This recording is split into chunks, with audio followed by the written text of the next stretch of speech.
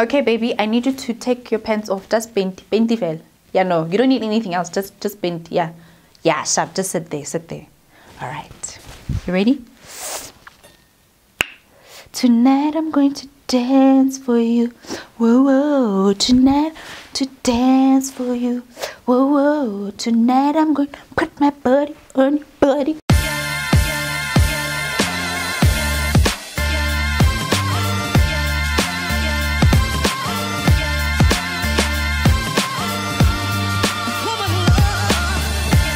Hey gorgeous, and welcome back to my channel. I'm Kopano Shimange, and this is how I do things. The show where you send me your questions and I'll let you know how I would do things. Now you can take it as advice, use it, don't use it, it's completely up to you. Now in today's video, we have a question from someone who has been in a relationship for a little while and wants to know, what can I do outside of the bedroom to build this relationship a little bit more? What can I do to spice things up without having to get naked?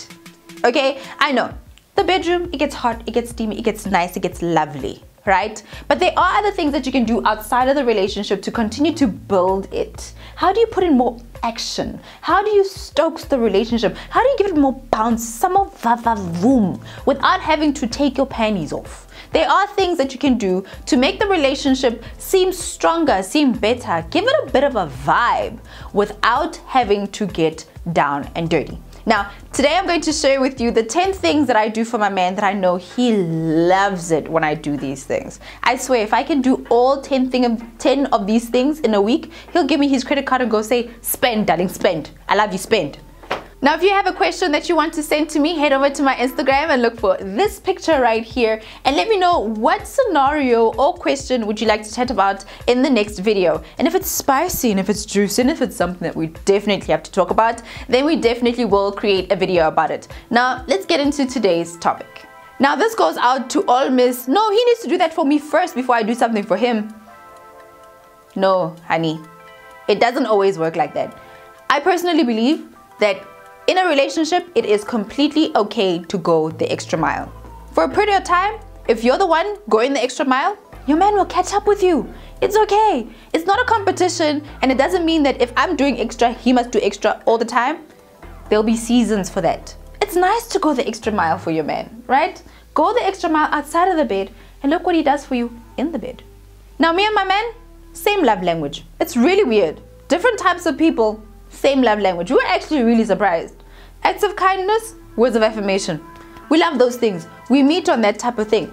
But here's the thing. I like doing things for him and he likes receiving things from me. So it works really well. So here's a list of 10 things that I do for my man that I know he loves it when I do this. I make his day when I do this. If I do this for him and he leaves the house, he's gonna come back having made 10 times more money than he would have if I did nothing.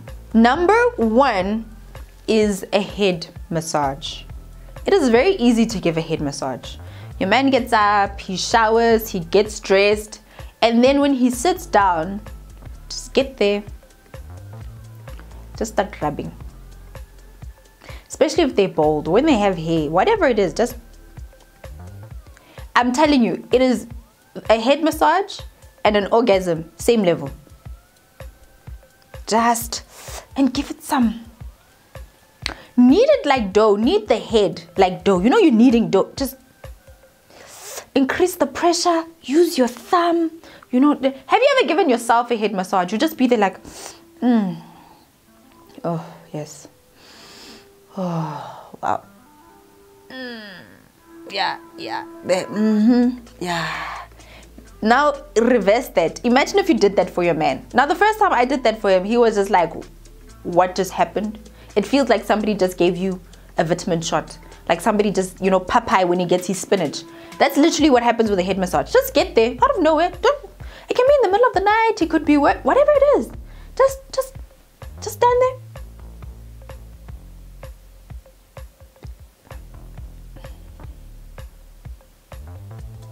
I promise you, 10 out of 10. Every time. He feels like Superman. He'll love you. Number 2 is a bath. Now I don't care how macho your man is. You know, men always are just like, I don't do that stuff. I'd rather shower. A bath is a waste of time. Don't let him lie to you. Set the cat. I don't care how butch or how macho or how not or how much of a man's man your man is. He could be a Carly Black Label man. I'm telling you, set him up a bath, the same bath you want, the one that you see on Pinterest and you're just like, self-love Sunday with a bottle of wine in your, no, the same thing.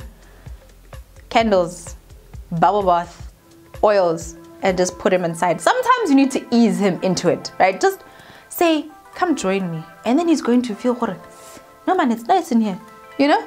Then the next time, pour it for him again. Just say, love, I poured you a bath. And even if he argues about it, just say, come man, just try it. Just let's just go. You know, what do you have to lose? If it doesn't work, you just reverse it on him. Like, I did this for you, come on, please don't let me waste my efforts. Just pour him a bath. Ha. The relaxation that will come from that. If you have an angry man, he will come out smooth. I promise you. Just do it. Number 3 is gourmet food. Now my man always he complains. He's like, you don't have to do all of this stuff to the food. It's a sandwich. It doesn't need garnish. It does need garnish. Because I tell you now, what happens with food is that you cook food, you put it on a plate, starch, meat, veg, 3 little squares every day, Monday to Friday. It gets boring. But just, you know, just some cheese, maybe sprinkle, get yourself some parsley, get yourself a little leaf that you just every now and again just make that meal where you don't just put the gravy in there, you put the gravy like this, you know. Gourmet your food. Presentation is everything. Just once a week, if you just switch it up, right? It could be pap, means livoros, but you could just decide, I'm just going to shape the pap like this, and then I'm going to put the vors like this, and then drizzle the tomato gravy like this. The extra effort into that, he'll miss it. He may say whatever he wants to say, but him seeing the extra effort that you're putting into that, guys, this is these mind games work. Don't shoot it down until you try it. Just try it. Just try it. Number 4 is a surprise coffee. My man loves coffee. He loves his coffee, right? He likes it to be made in a specific way. He's very particular about his coffee.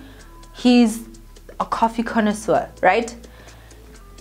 He'll ask for a cup of coffee, you go make it, it's normal. Or your man might be a tea person. He'll ask for the cup of tea, you go make it. Sometimes, just pop it up on him.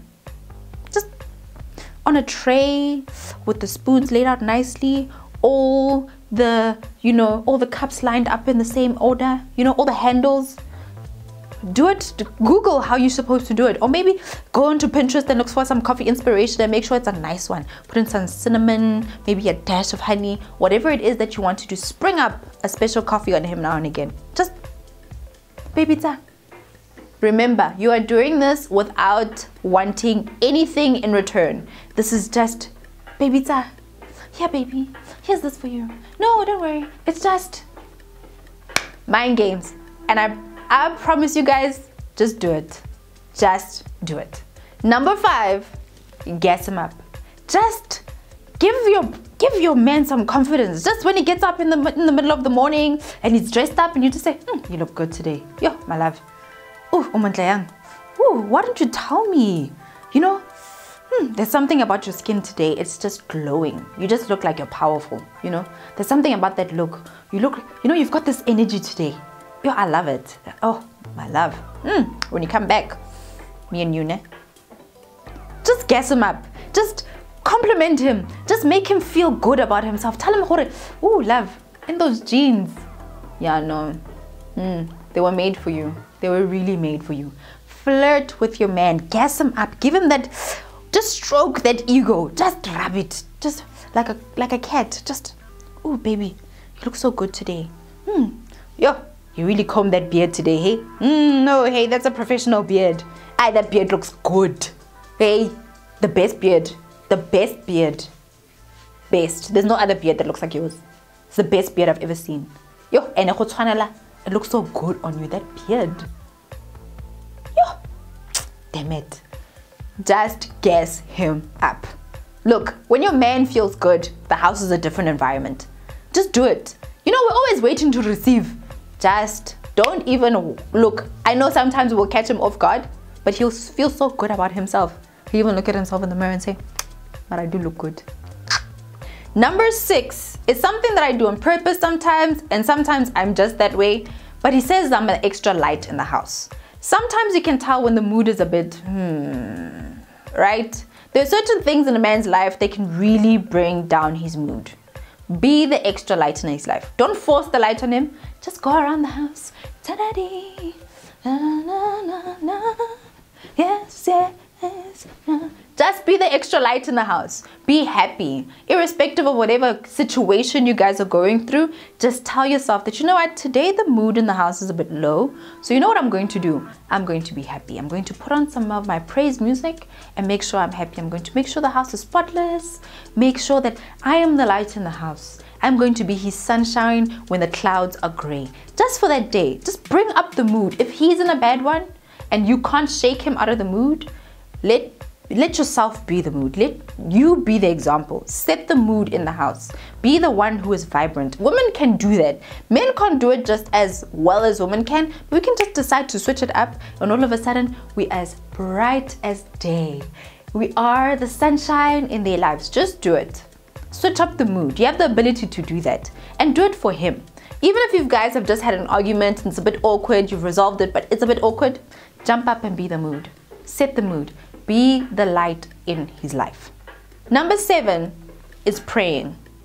Women do tend to pray more than men do, right? Even though men are the ones who lead in faith in the house.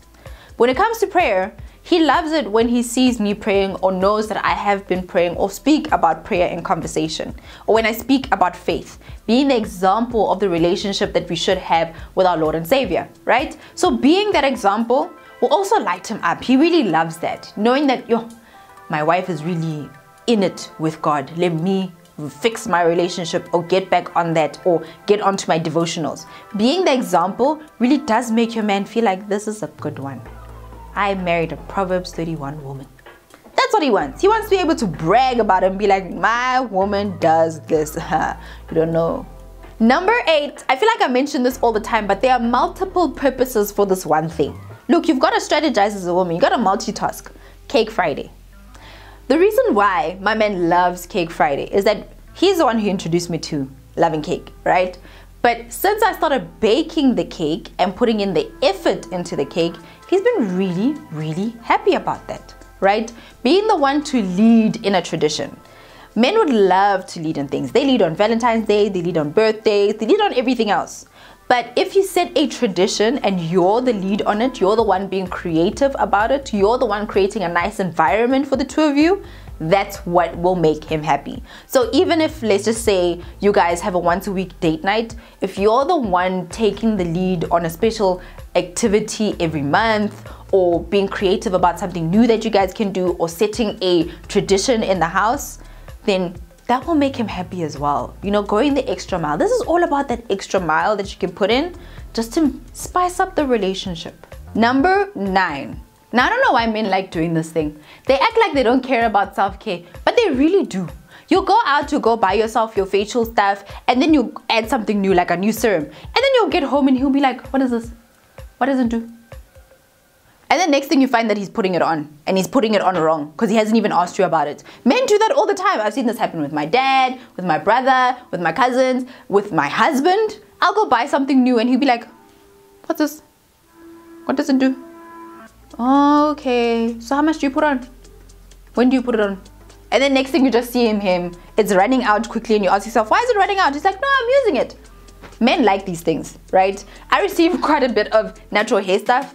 My man deep conditions his hair and his beard because he just likes things.